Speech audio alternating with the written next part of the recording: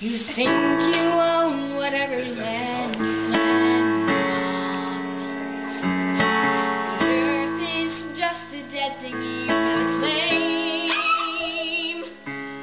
But I know every rock and tree has a life, has a spirit, has a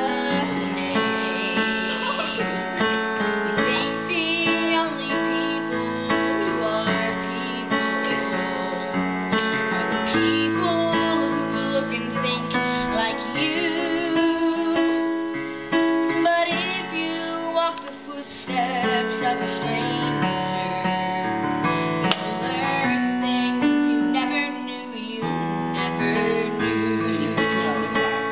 How high does the sycamore grow? If you cut it down, then you'll never know. After all passing on of 300 we've come together in this place we're in, surrounded by the last days of November, which bring about the colors of the wind.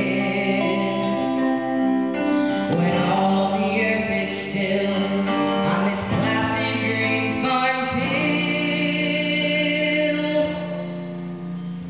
we're thankful for the colors of the wind.